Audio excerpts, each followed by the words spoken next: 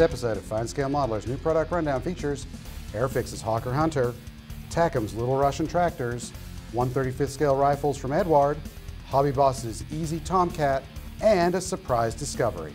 New product rundown brought to you by HobbyZone USA, your source for hobby storage solutions, hard to find hobby tools, and aftermarket modeling needs. And by CultTVMan's Hobby Shop, the place to go to for science fiction and fantasy kits, details, masks, decals, and more. Welcome to New Product Rundown, FineScale Modeler's twice monthly video series where we give you guys a look at some reasons to spend your hard-earned cash. I'm Aaron Skinner. And I'm Elizabeth Nash. We start this episode with Airfix's 1/48th scale Hawker Hunter.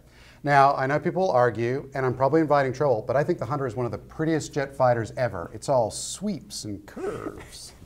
The earliest version of this Cold War jet entered Royal Air Force service in 1954 as an interceptor.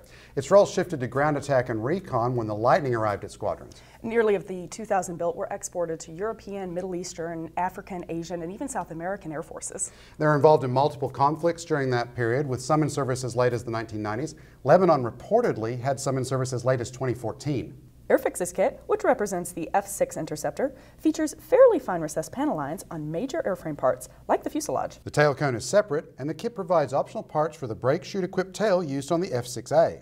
The upper half of the wings is a single part incorporating the center of the upper fuselage and will help set the slight anhedral. The fine surface detail continues to the lower wings, which also have the openings for the main wheel wells. Detail for the wells is included inside the upper wings. Also of note are the cut marks molded inside the dogtooth outboard sections, a preview of the company's forthcoming F4 kit with the straight leading edge. The elevators are molded with the one-piece horizontal stabilizers. The rest of the control surfaces, including the rudder, ailerons, and flaps, are separate and posable. Full intake trunks buried in the wings include the boundary splitter plates and in with the front compressor fan. The other end has a jet pipe free of ejector pin marks, with a detailed plate at the far end. Cockpit detail comprises a tub with molded pedals and side console detail, instrument panel, controls, and a pretty good-looking ejection seat that looks like a Martin Baker Mark II, with optional cushions with and without molded seat belts. No pilot is provided. Other features include nicely molded landing gear and wheels with separate tires, thin landing gear doors, speed brake, with detail inside, cartridge collection blisters, and fuel tanks to hang under the wings. There are extra pylons and rocket pods in the kit, but they aren't used here. Clear parts include optional open and closed canopies and lights. Cartograph decals provide markings, including plenty of stencils, for 3 Hunters, 2 British, 1 with bright yellow and black checks on the tail, and a Dutch fighter. If you want more options, including several colorful aerobatic team planes as well as trainers, check out these sheets from Extra Decal. Fans of the Hunter have waited a long time for a really good 1/48 scale Hunter, and this kit looks like it'll build nicely out of the box. It should prove catnip for fans of British fighters. Takom follows up its very nice 1/72nd scale US M1070 powered tank transporter with the Russian equivalent. It combines the MAZ-537G tractor with the CH-MZAP-5247G trailer. Unlike the American kit, which came with the D9R dozer, this one does not provide a payload. Much of the cab is molded as a single part with separate doors and open vents on the sides and louvers on the roof. It fits over a base plate with the cab floor and full-length fenders. The remainder of the cab comprises a long bench seat, steering wheel, and dash. This curbside kit doesn't include an engine, but there's plenty of drivetrain detail for the heavy central chassis, including cross-member plates, transmission and transfer case, drive shafts and differentials, and suspension units. Axle and brake units attached to nicely molded wheels that mate with big vinyl tires. Other features include the 5th wheel, fine ladders, fuel tanks, and more behind the cab. Clear parts provide the windshield and doors, headlights, and the rooftop spotlight. The bulk of the trailer is made up from 2 parts of the deck that fit over a frame. The suspension units are relatively simple 2-part affairs that are each fitted with 4 wheels, including vinyl tires. The separate fold-down ramps are movable, and the optional supports allow for the ramp to be posed separate from the tractor. The hitch is relatively simple, with sides and a center section as well as braces, but a couple of key pieces are supplied as photo-etched brass. The same fret supplies grab handles, braces, and windshield wipers. The small decal sheet and color diagrams, also small, provide markings for 4 tank transporters, 1 each from Afghan, Hungarian, Iranian, and Soviet armies. This looks like a terrific kit, and it'll be a manageable size when finished. It'll look great with a T-72 on the trailer. If you like the truck but want to build it without the trailer, check out Takom's Russian Army tractor set. It includes the same MAZ-537 tractor we just looked at, including the same markings. In addition, you get the KZ-KT-537 truck, which uses the same cab and drivetrain, but mounts an open cargo bed in place of the fifth wheel. One sprue accounts for the differences, including a slightly different chassis with a squared front end, the frame and bottom of the bed, as well as sides, front, and tailgate. The decals give markings for 3 trucks, all presumably Russian, although the instructions don't specify. Both of these kits look great, and if they build as well as the U.S. transporter, either would be a fun project. Speaking of the American truck and trailer, Takom has released a limited edition of it, replacing the Dozer with Tiger Model's 1/72 scale M1A2 Sep Abrams with Tusk 2.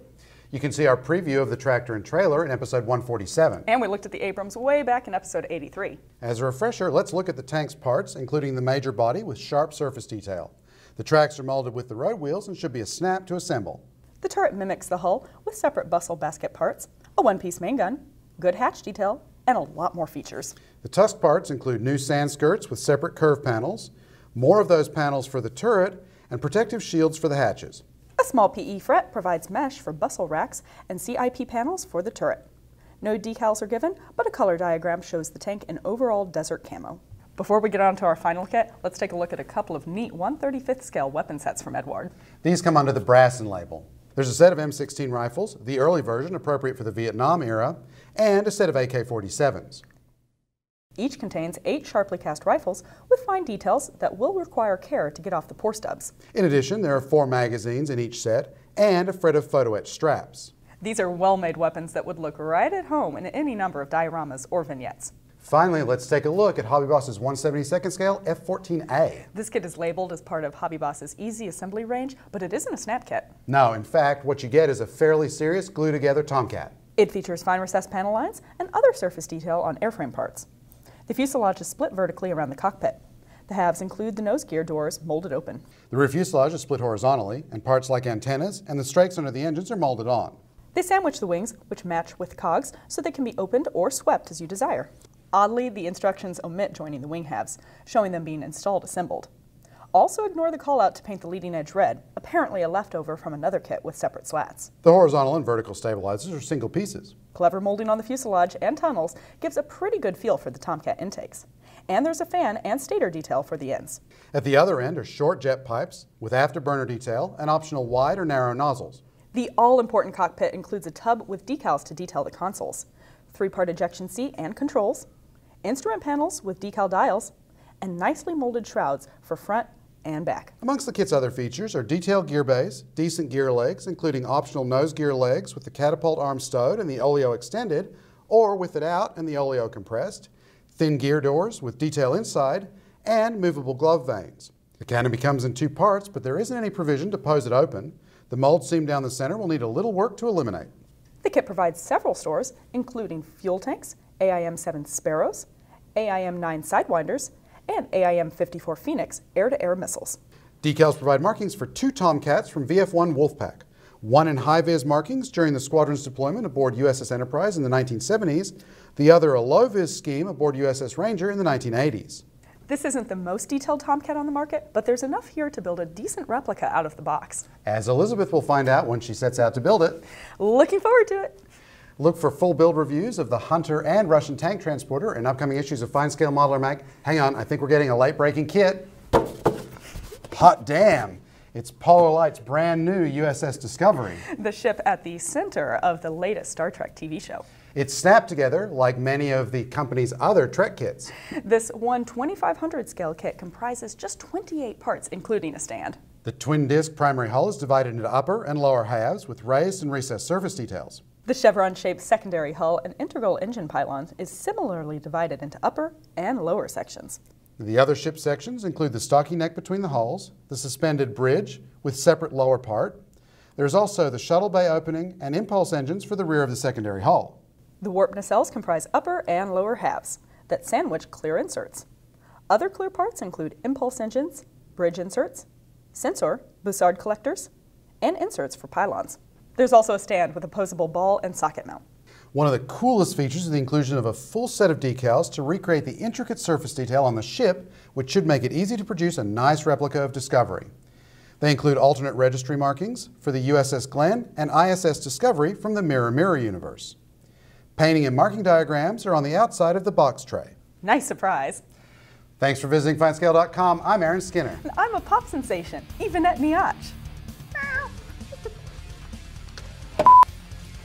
Now for the Tomcat. It should prove catnip for fans of British fighters.